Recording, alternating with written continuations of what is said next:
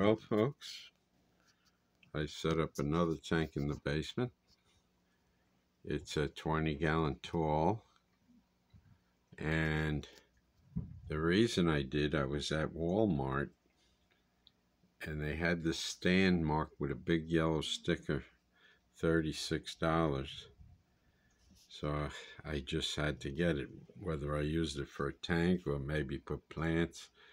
So I got it home, and then I thought about it, and I said, Petco's right half a mile away.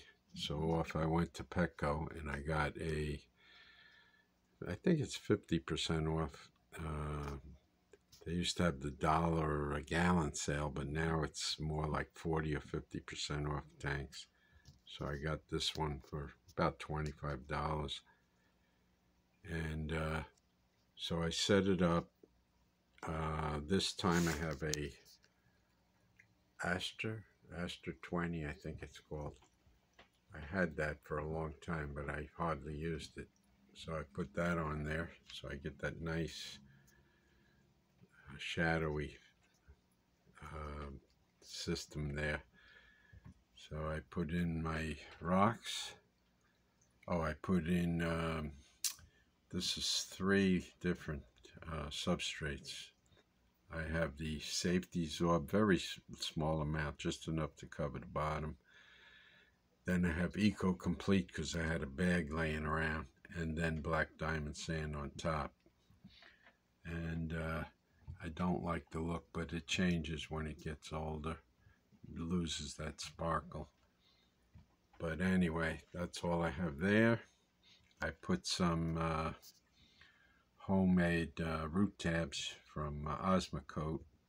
Let's see, 2, 4, 5 of them are spread around, and which I'm worried about doing that. And then I took some plants from upstairs, just little remnants of plants. I put some S-Rep in. No, that's Bacoca. And this is Rotala, what is it? Rotala, geez, my mind is gone. Rotundifolia, Rotalafundia, it's hard to say.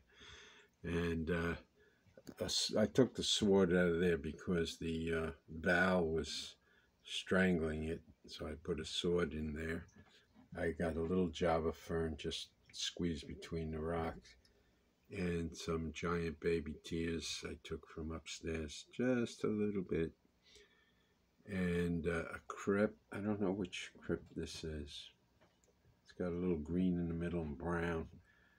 We'll see if that survives because it was really buried in the other day. And that's it. I got a little piece of driftwood there. And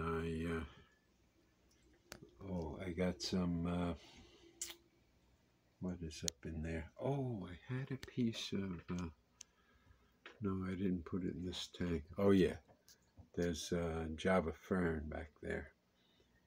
And that's about it. We'll see how it goes. I put a heater, but it's not connected. I have to decide what I'm putting in this tank. If it's just going to be cherry shrimp or fish or what. But that's it so far. And I'm not running a sponge filter. I'm running a Hang On Back. That's a Whisper 20, I think. Whisper 20 IQ. I'm not sure of the name. It's very good. It's got the pump inside the tank, so you don't have to worry about restarting it. And that's about it. We'll see how it goes. Thanks for watching.